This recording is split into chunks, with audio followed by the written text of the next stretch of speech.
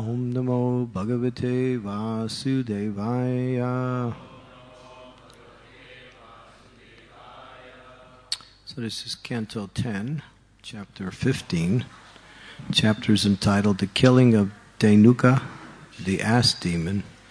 Text 40, 41, and 42. Atatalam phalam yadan manusha gata sadvasaha trinam chapasavas cheru hatha denuka kannane atatala phalam la yadam manusha gata savasaha trinam chapasavas cheru hatha denuka kannane atatala phalam yadan manushakata savasyaha trinam chapasavas cheru hatha denuka kannane.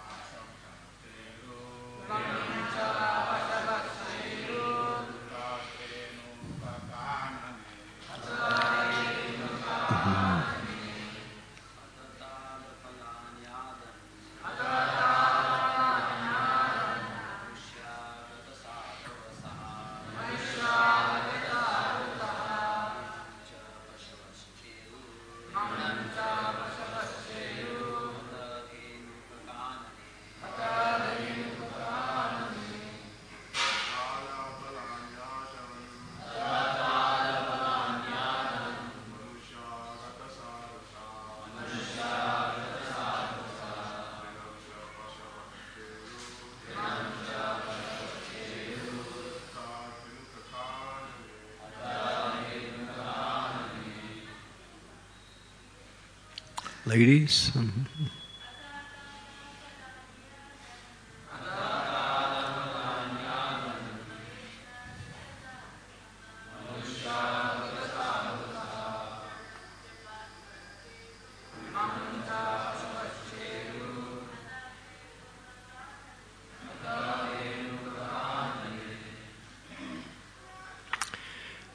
So, Ata, then, Tala of the palm trees, Phalani, the fruits, Adan, ate, Manusha, the human beings, Gata Savasyaha,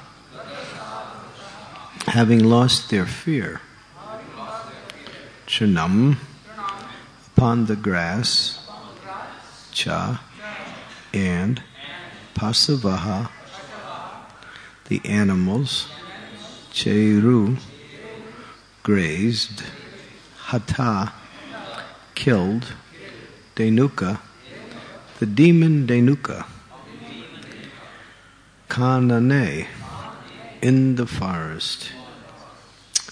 Translation: people now felt free to return to the forest where Dhenuka had been killed, and without fear they ate the fruits of the palm trees.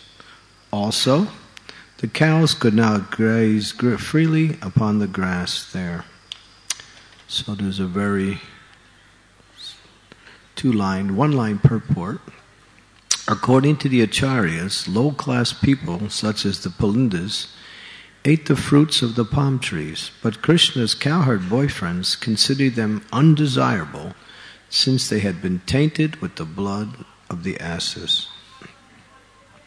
Text 41, translation: Then lotus-eyed Lord Shri Krishna, whose glories are most pious to hear and chant, returned home to Vraj with his elder brother Balaram. Along the way, the cowherd boys, his faithful followers, chanted his glories. Purport, one line. When the glories of Shri Krishna are vibrated, both the speakers and the hearers are purified and become pious. Translation, text 42, and purport. Lord Krishna's hair, powdered with the dust raised by the cows, was decorated with peacock feathers and forest flowers. The Lord glanced charmingly and smiled beautifully, playing upon his flute, while his companions chanted his glories. The gopis, all together, came forward to meet him, their eyes very eager to see him. Purport. Superficially, the gopis were young married girls, and therefore they would naturally be ashamed and fearful of casting loving glances at a beautiful young boy like Shri Krishna. But Shri Krishna is the Supreme Personality of Godhead, and all living beings are his eternal servants. Thus, the gopis, although the most pure-hearted of all great souls, did not hesitate to come forward and satisfy their love-struck eyes by drinking in the sight of beautiful young Krishna. The gopis also relished the sweet sound of his flute and enchantingly fragrance of his body. Om Agyantimirandasya Gyanajana Salakaya Chaksu Unmilitam Yena Tesmai Shri Gurave Namaha Sri Chaitanya Manobhistam Staptitam Yena Bhutale Swayam Rupa Kadam Mayam Dadati Swampadantikam Shri Krishna Chaitanya Prabhu Nityananda Sri Advaita Gadadhar Sivasari Gaur Bhaktivinoda Hare Krishna Krishna Krishna Hare Hare Hare Rama Rama Rama Hare Hare. So this is concluding section of the purport on the killing of the Dhenukasura, the ass demon, and that has just been completed. And although the cowherd boys wanted the fruits from the Taliban forest, and that was one of the reasons they contacted Krishna, saying, Krishna and Balaram, these demons headed by Dhenuk, they have taken over this area of the forest with the best of all fruits. And now, we can't have these fruits, and we really want these fruits.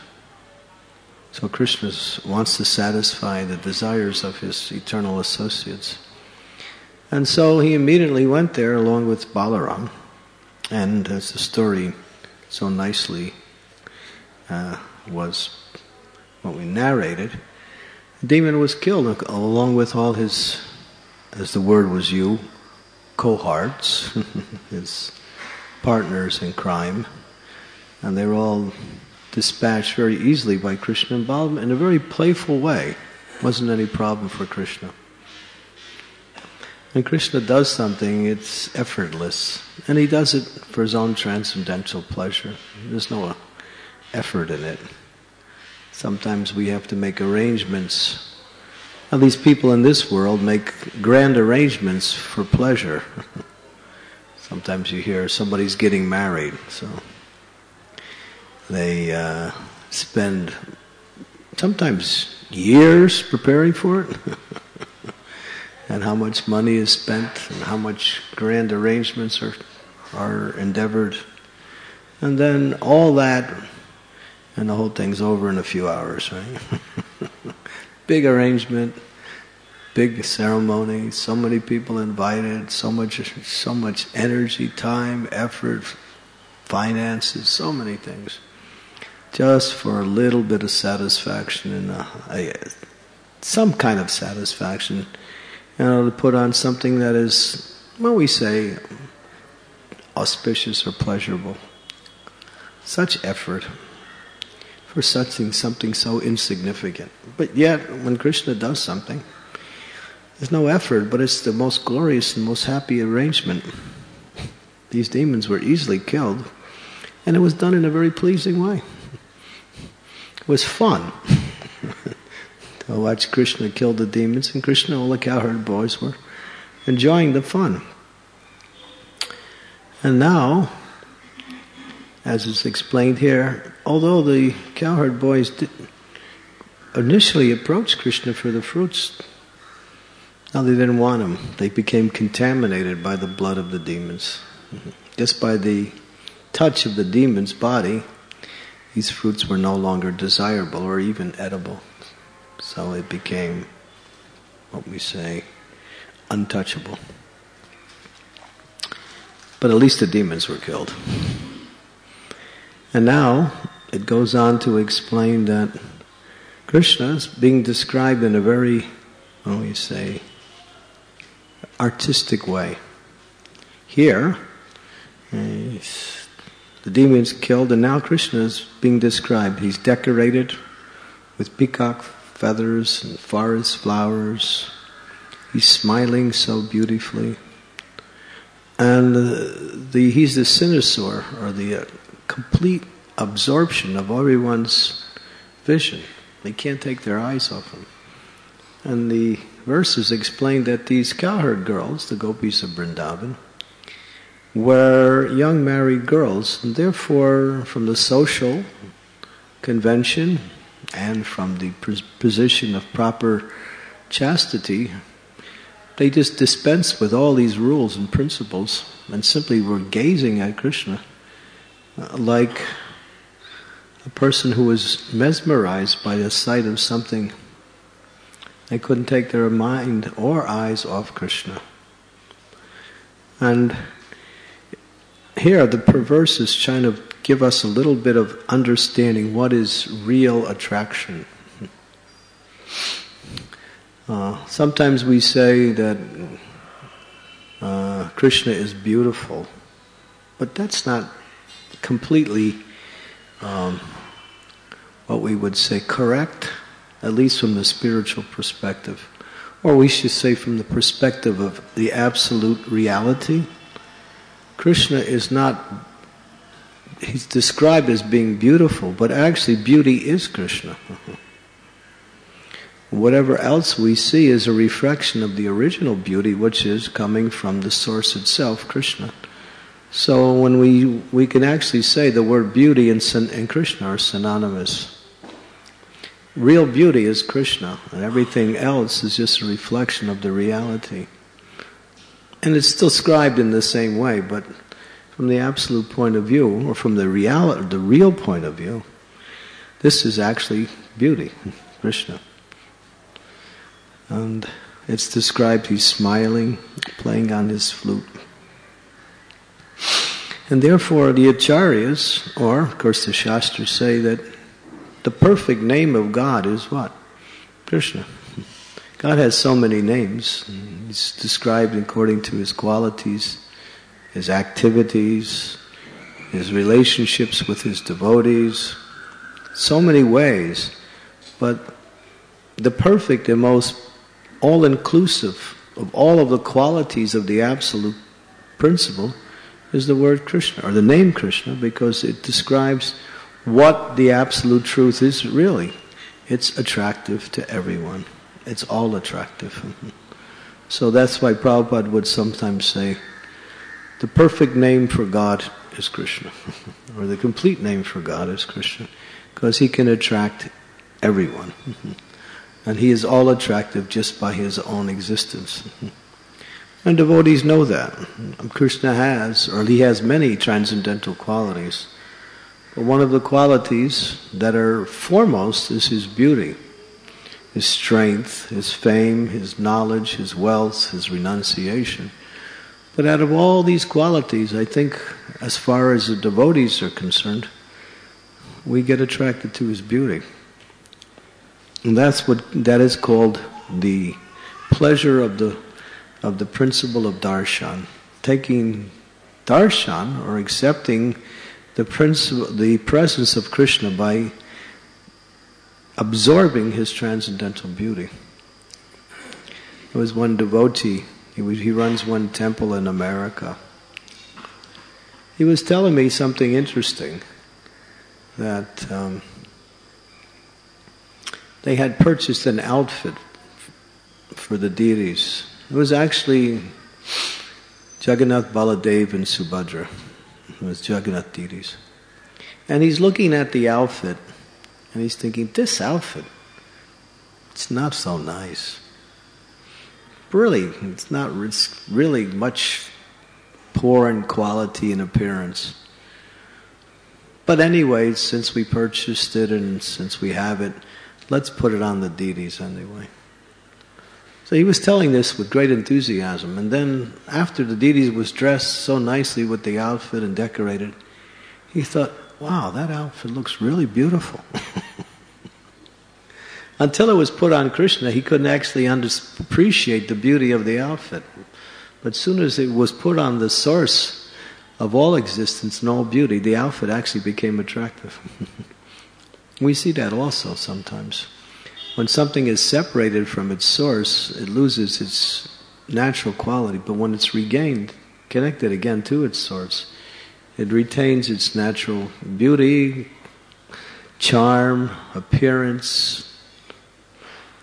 It becomes attractive also when it's connected to Krishna. So here, the gopis, they can't stop looking at Krishna. They're mesmerized, they're gazed. Their gaze is fixed on the beautiful form of Krishna. It's described in Brahma Samhita, the beauty of Krishna. He plays on his flute. The flute playing of Krishna is the expression of Krishna's love for all living entities.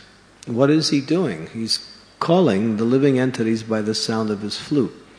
And that charming flute playing is his love call, we call it. He's calling each and every one of us back to him in loving devotional service. And the devotees respond to that flute call by serving the Lord and by chanting his holy name. And that's the response to the beautiful flute call of Krishna. We want to reciprocate or that by serving the Lord or chanting the glories of the Lord.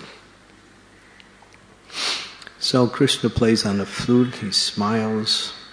It says his eyebrows are so charming, they're like bows. His eyes are like arrows. And it says that in this world, beauty is described in the form of many manifestations of these different features of this world, such as a beautiful scene within nature. But what most people get attracted to the beauty of the opposite sex, or what appears to be attractive in that sense. And that element is what keeps the material energy, what we say. People get inspired for material happiness because of the principle of attraction to the opposite sex.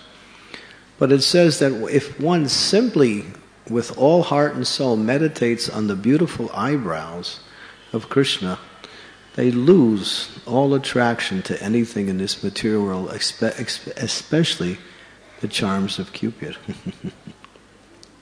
So Krishna's transcendental body is designed in such a way as to destroy all material attractions. So if we haven't become fully attracted yet, or if we might say if we're still attracted to something in this world, in order to find some pleasure in a material way, then we haven't really understood the principle of real attraction, or where real beauty and attraction is. And that is in the transcendental form of the Supreme Personality of Godhead.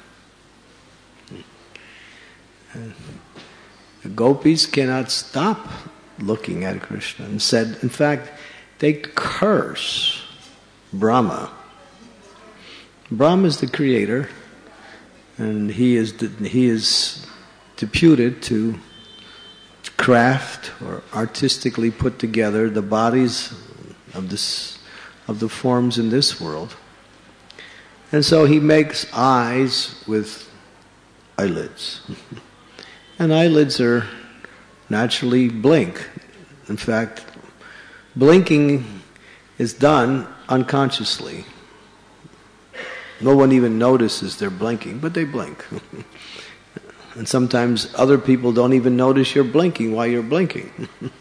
It's such a subtle part of your existence. But the gopis are cursing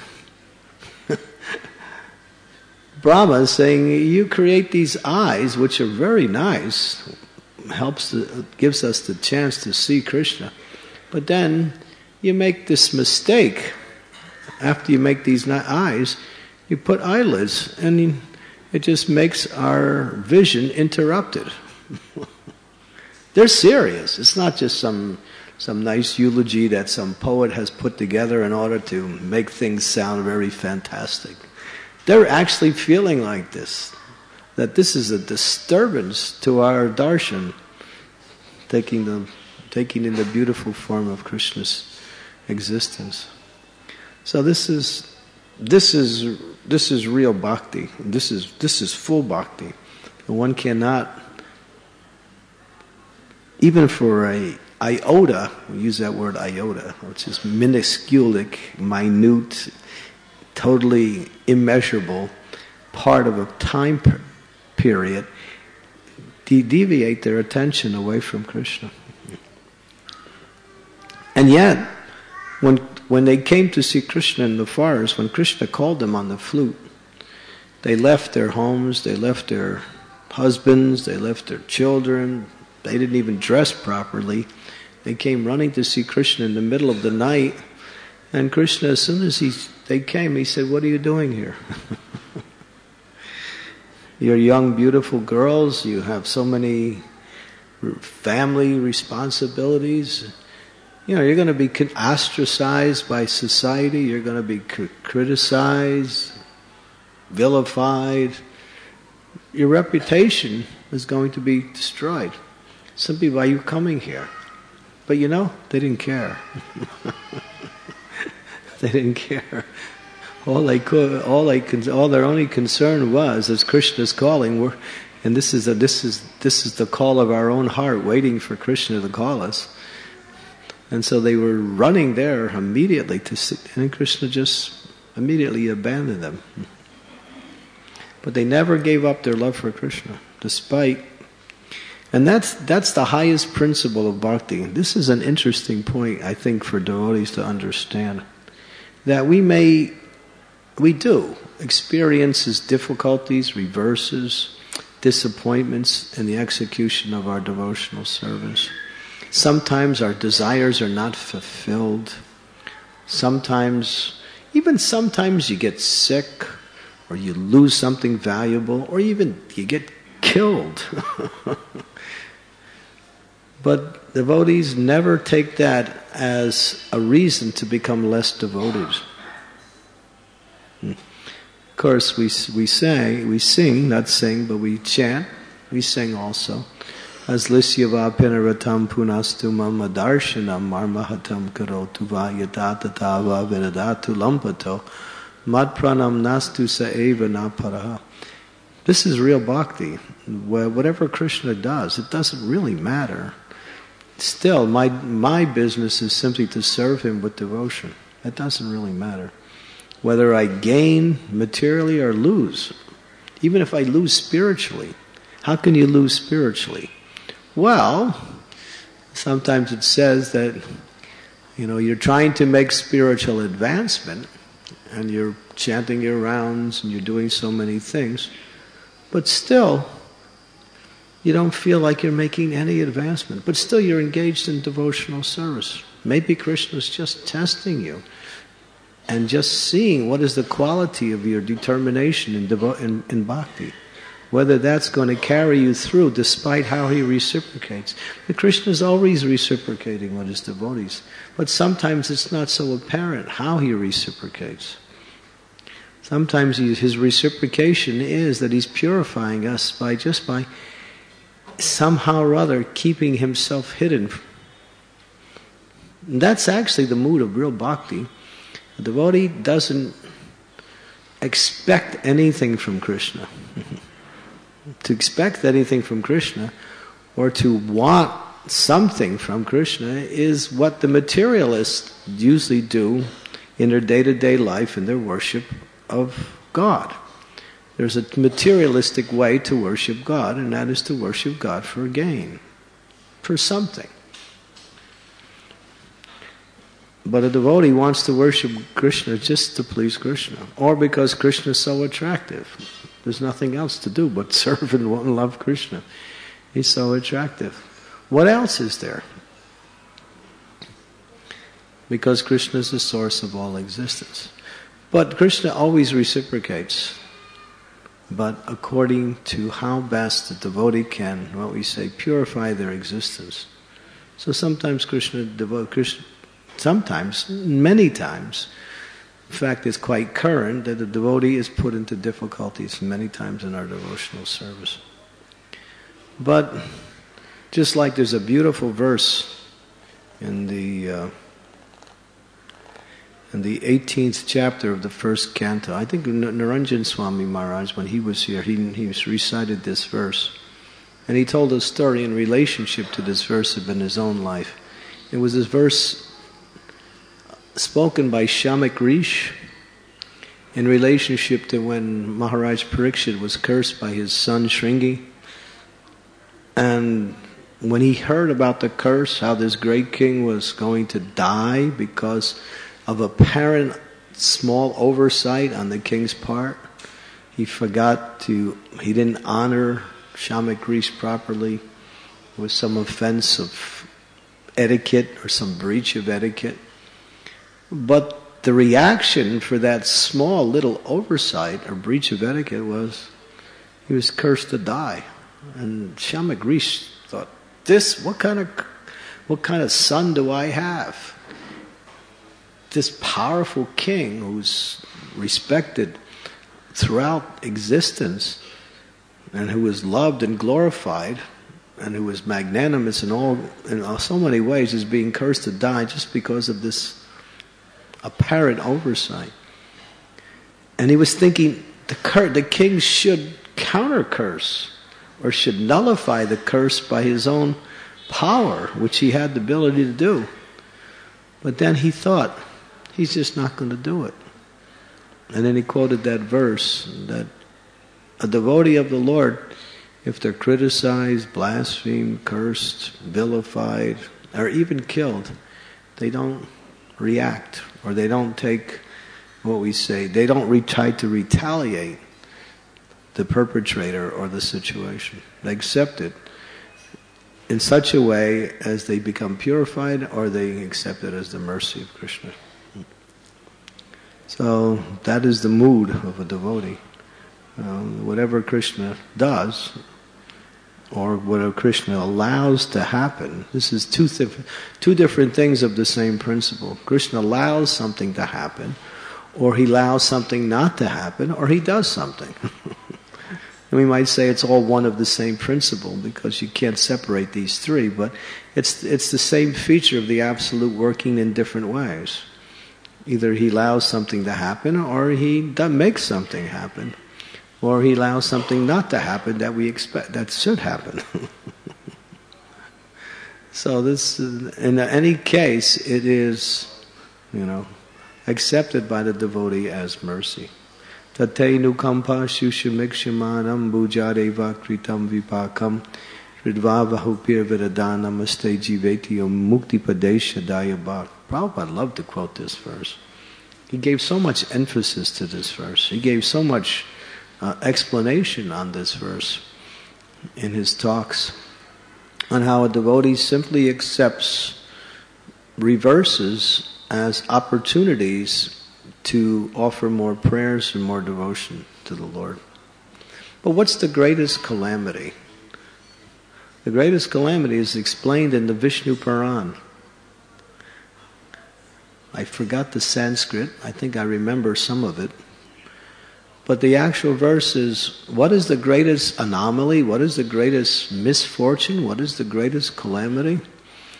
To forget the Supreme Personality of Godhead for one moment. That's explained in that verse.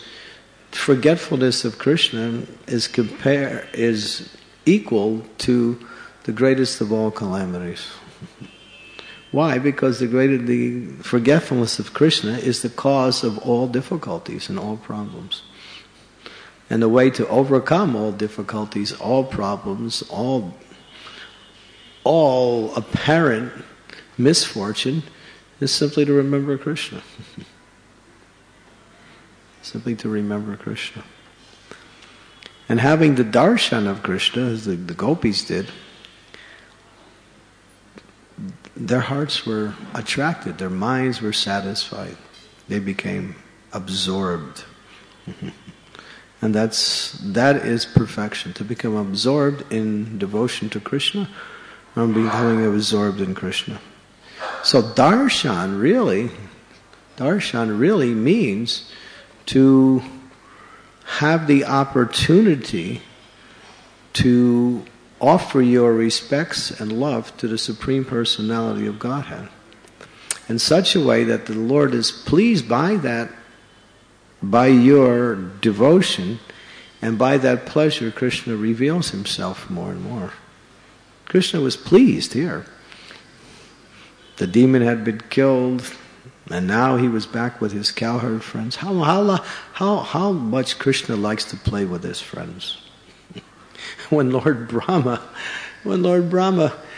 had stole the calves and the cowherd boys and that whole pastime, and finally after Krishna bewildered Brahma and he manifested more cowherd boys and calves that were exactly like the same ones, and he manifested them in the exact same features, and he manifested each one as Vishnu forms.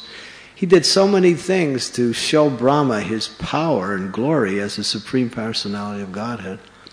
And then Brahma, after being humbled and completely, what we say, belittled and mortified in front of Krishna, started to offer beautiful prayers to Krishna, glorifying the process of devotional service and Krishna's love for his devotees. And Krishna was just sitting there listening to his devotee Brahma, and he was thinking, this is what it explained, that Krishna was thinking, I can't wait till he's finished with his prayers so I can go back and play with my cowherd boy. He was eager to go back and play with the boys again. He simply wanted to go and perform his transcendental pastimes with his lovely devotional service. He wasn't so interested hearing the prayers of Brahma, although Brahma was giving his such beautiful prayers. The Lord wanted to satisfy Brahma, so he listened. But in his mind, he was eager to go and again play with his friends. And so this is Krishna. He just loves to be with his devotees in transcendental loving pastimes. And his charming beauty, his smile, his, playing on his flute, his beautiful eyes, sharp-shaped earrings, his smile. They say, when you describe the beauty of Krishna, they say his body is very beautiful, and his face is even more beautiful. But even the most beautiful thing out of all the beauty of Krishna's beauty is his beautiful smile. It just charms the heart of existence. And even materialistic people sometimes get a little mercy when they see the form of the deity. They say, this is actually very beautiful. Somehow or other, in certain cases, Krishna's beauty even comes through to them. It pierces their ideas of illusion. Just like there was that beautiful story in the Ramanuja Sampradaya, where Ramanujacharya would perform this festival every year, and this one man, along with his very, very attractive wife, would come. And there were many brahmacharis there. And this man, instead of, taking full part in the festival, he would be looking at his wife. I mean, really looking at her, gazing at her. And he was really charmed by her beautiful eyes. And she had beautiful eyes. And the brahmacharis were a little disturbed, and he's coming and he's just gazing at his wife. Can't be a disturbance, can it? Yes. And anyway, So at one point they mentioned to Ramanujacharya, and he went and he introduced himself, started talking to the person. And he said, the man actually said, I have never seen anything in existence so beautiful as the eyes of my wife. And I'm irresistibly attracted. And Ramanujacharya said, if I show you something even more beautiful, would you look at that in the same way? He said, I don't think there's anything more beautiful, but since you offered, I accept. So Ramanujacharya took him into the temple and showed him the beautiful deity of Bhardaraj. Or no, Ranganath. And the Ramanujacharya just introduced him to the darshan of Ranganath. And when he saw the beautiful eyes of Ranganath, he was defeated. He became defeated. He no longer accepted that the beauty of his wife was the best of all beauty. And at that point, he surrendered. Him and his wife, they both became devotees. Not only devotees, but rarely fixed up in devotional service. Just by seeing the beautiful form of Ranganath. I'm sure some of you have taken darshan of Sri Ranganath. I remember when I first went there in the year 2005, I think we went on yatra with all the devotees here. And we were there and they were giving us darshan. And I remember we went to, it was a line, so we had to keep moving. And we could stay for a little while. But then I remember after a few minutes we had to move on. But I decided I'm not going to move on. I decided to kind of like just stand on the side. And I was just looking at the deity. And I was thinking, this deity is really, really, really beautiful. And I was really honestly attracted just to take darshan of that deity. And I remember I stood there for more than a half hour just looking at the deity. Half hour is really nothing, but for me it's a lot.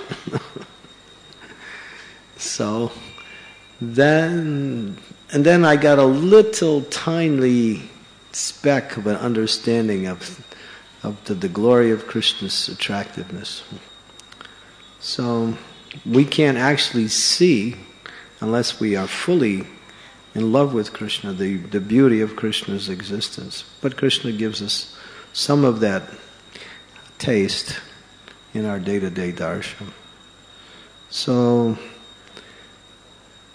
this whole particular presentation here is just how beautiful Krishna is and how one cannot resist gazing at the beautiful form of the Lord. And it says that, what does it say? The moon becomes beautiful in the clear sky. The moon becomes so attractive. A woman becomes beautiful if she has a very qualified husband. So in the Bhagavatam it describes that something becomes beautiful in relationship to something that is actually beautiful. So the devotees of the Lord, or everything becomes beautiful or attractive or desirable when it's connected to Krishna. It's connected to Krishna. So that is the all attractiveness of Krishna. Everything is found within Krishna. And for a devotee, we just love to take darshan of his beautiful transcendental form. Especially Sri Radha Gopinath here.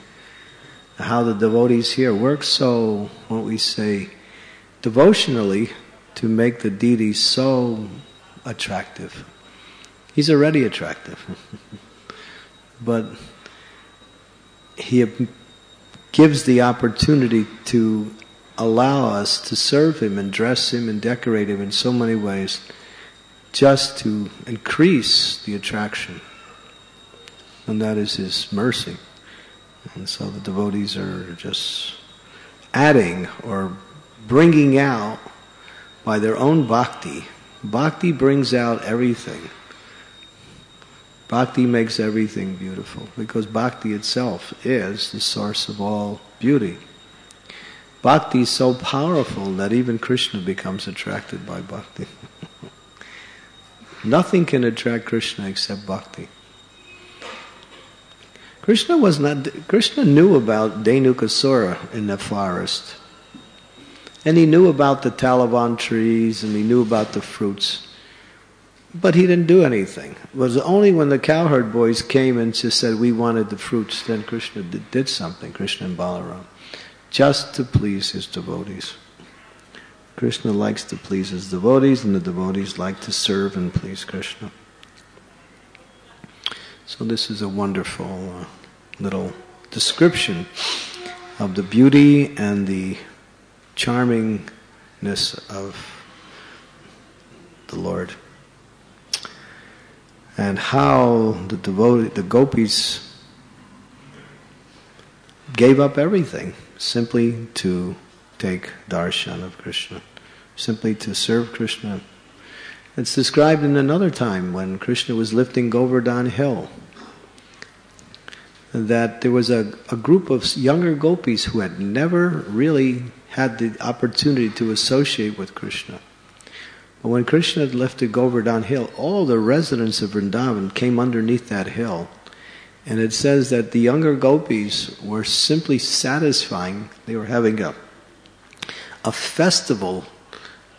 Their eyes were engaged in a festival, just staring or absorbing the beautiful form of Krishna holding up the hill. And Krishna gave that vision for 7 full days.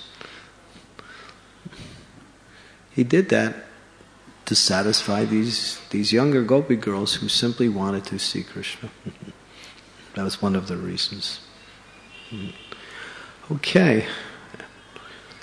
Today also is the appearance of Madhvacharya, the powerful Acharya who is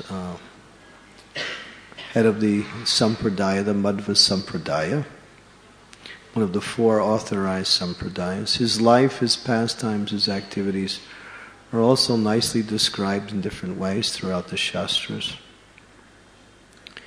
And there's one book, I believe Prabhupada mentions it in one verse in the Chaitanya Charitamrita. I think it's called Madhva Vijaya. It's one Shastra. Prabhupada said, if you want to know the pastimes of Madhvacharya, simply read this one book. It's described there. Madhvacharya was an expansion of the wind god Vayu. And he was powerful. It says that when he was a young boy playing, his mother would call him and he would simply, wherever he was, he would jump and immediately come to his mother. Even if he was miles away, he could jump, one jump, and there he was. His parents were not so wealthy. They were simple villagers. His father became indebted one time, and the debt was so huge that he couldn't pay it back. And he was becoming very distressed over not being able to pay this debt. And it was causing the father great anxiety. So little Madhvacharya, he wasn't Madhvacharya, his name was Vasudev at the time. He went back in the back area of the house, and there was a tamarind tree there. And some of the tamarind seeds had fallen onto the ground. So he picked up a whole handful of tamarind seeds, and he walked over to his father and said, "Here, Father, you can pay the debt with this." And when he handed to his father, all the seeds turned into gold coins.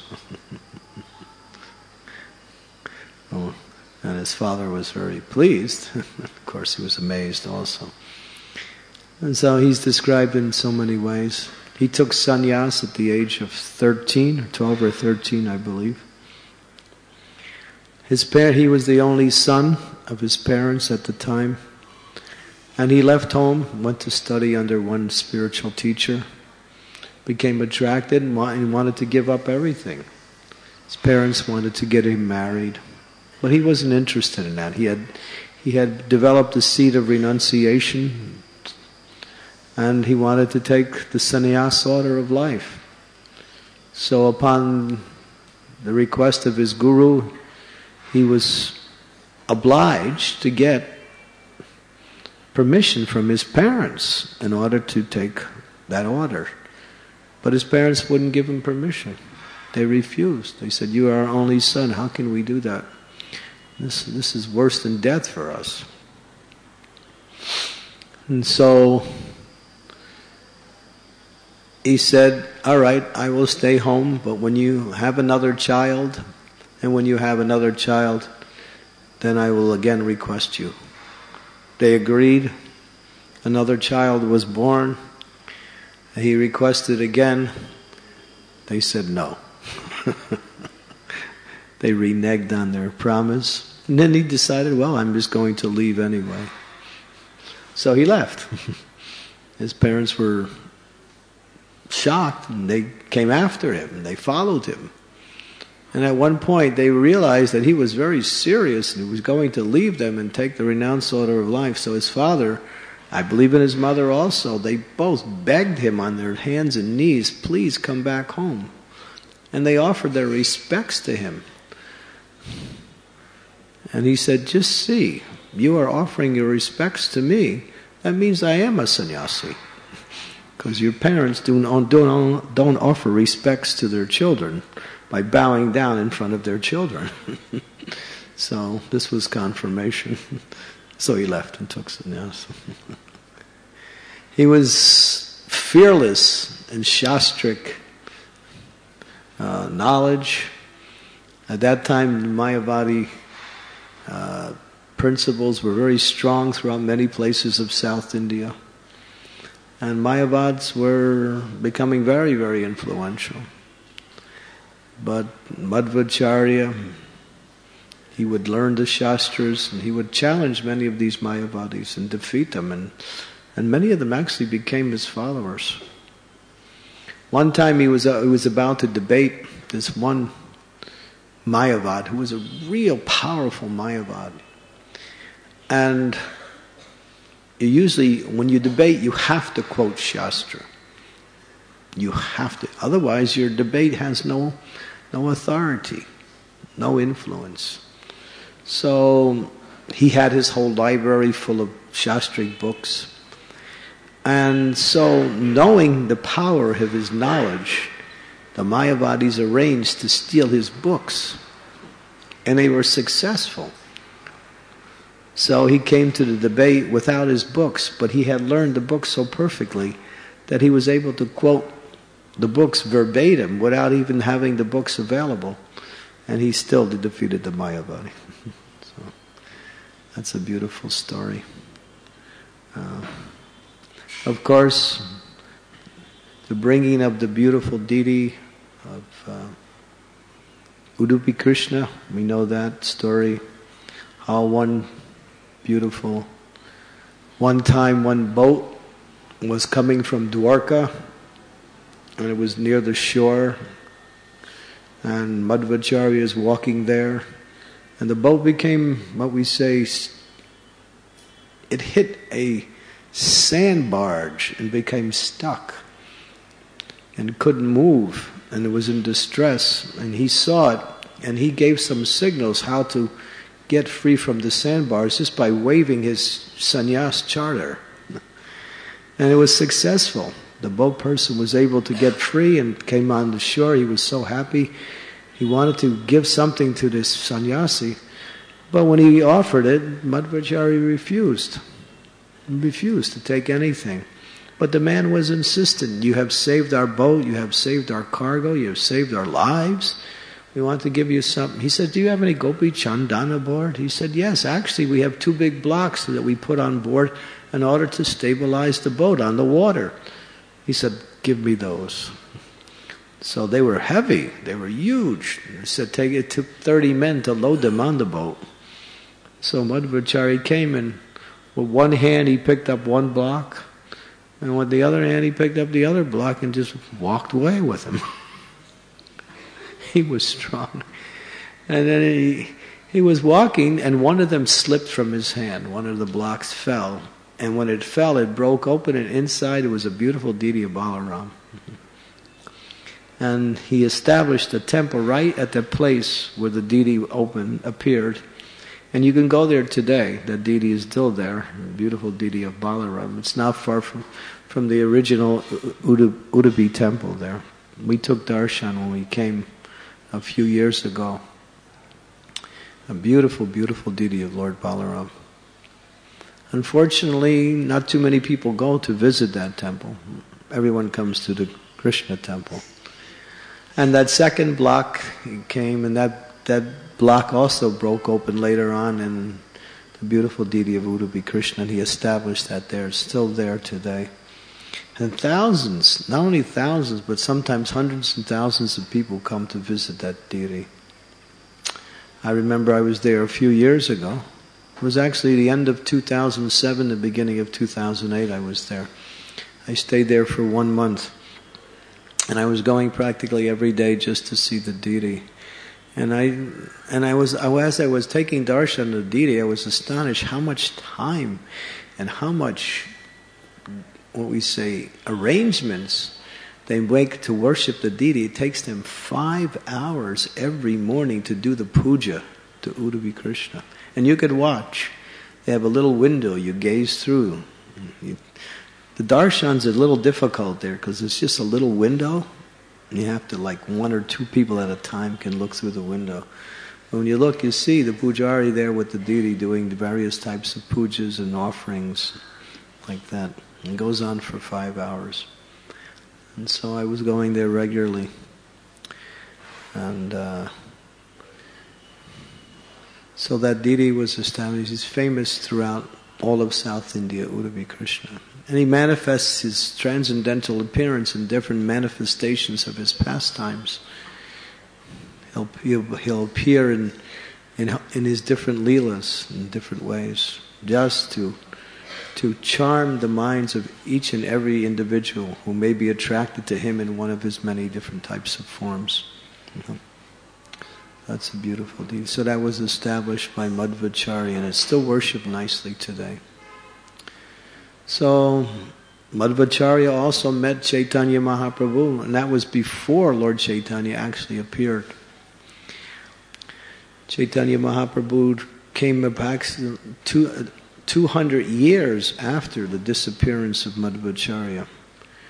But he appeared to Madhvacharya and told him that I will take 2 principles from each of the 4 sampradayas and 2 principles from your sampradaya also. And the 2 principles, and I will establish that as my teachings. And those 2 principles he took from the Madhva sampradaya was the worship of the deity, the Archa Vigraha Puja, the worship of the deity, and the complete refutation of Mayavad philosophy. And you see the Madhvites are really, really strong in what we call debate. I remember in 2004 I was at the World Parliament of Religions in Barcelona, Spain. And it was a panel of different religious persons. And there was like a Christian, and I think somebody from Islam. There was also another person representing some Hindu sect. And there was a Madhvite on there. And this Madhvite was agitating everybody. Everybody was there just to present their philosophy. And he was challenging everybody in a debate. He changed the whole forum. He just wanted a debate. And he was just making points, and he was saying, defeat this point, like that. He was actually a university student who was a full-time Madhvat filer. So I got a little understanding from my own experience. The Madhvites are very active in philosophical debates. And especially, they're very much eager to challenge any Mayavad philosophers.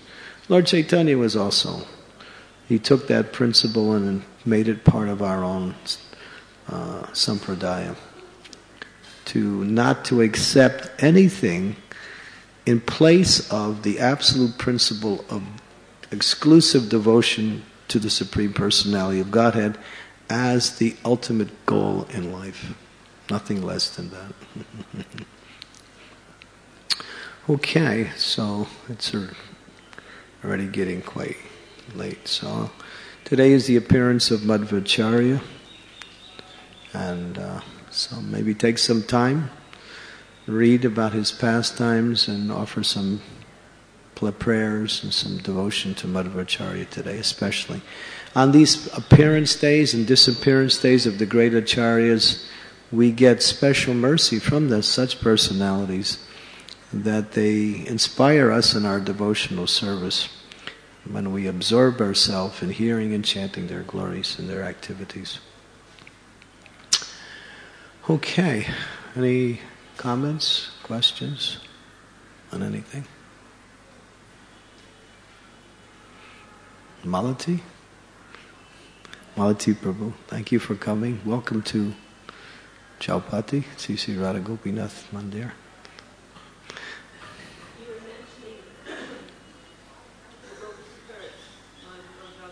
Oh yeah. And the other day I read the purport in the first canto. You were mentioning. Is it working? It looks good.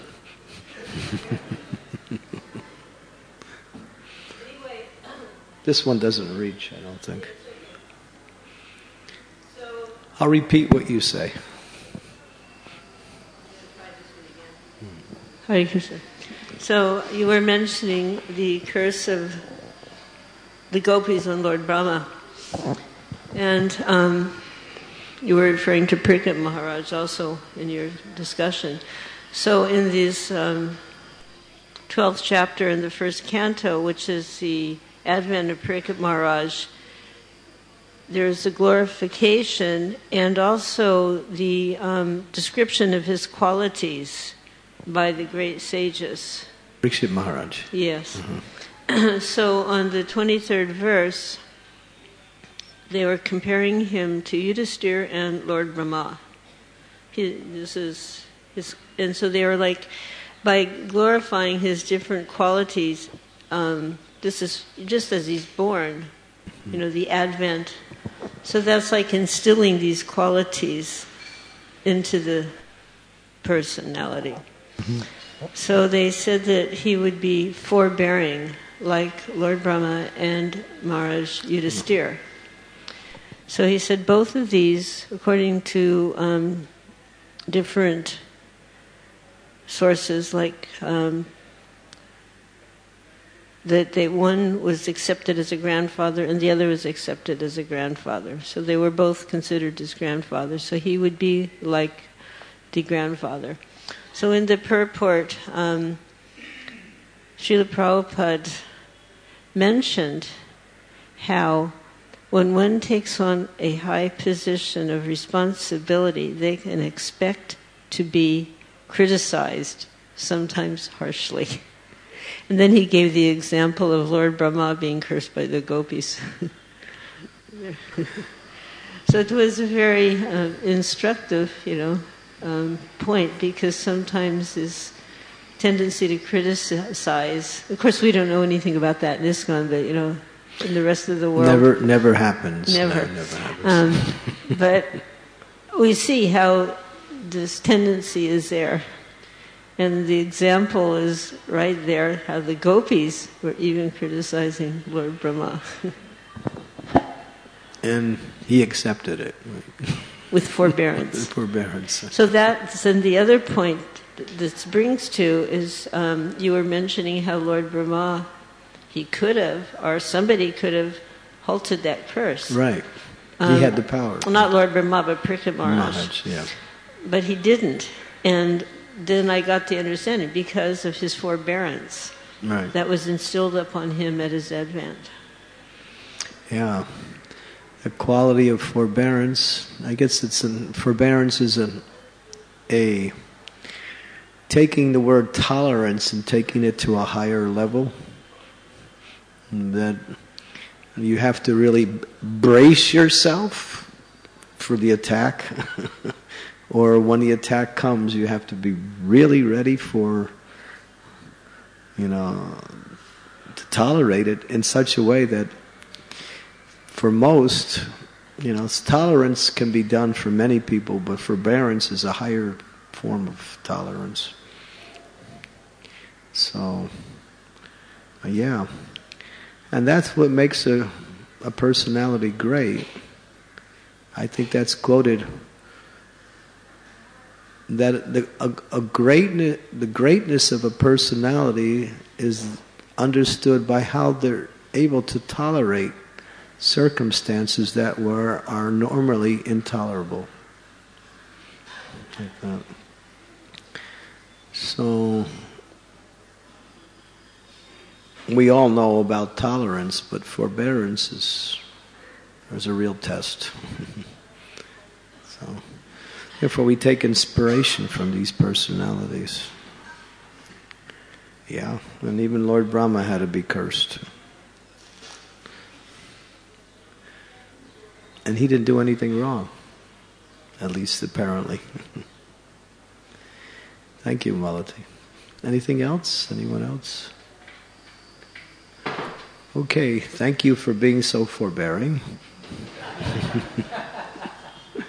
Srila Prabhupada ki jai, Srimad Vacharya ki jai, Srimad Bhagavatam ki jai, Sri Radha Gopinath ji ki jai.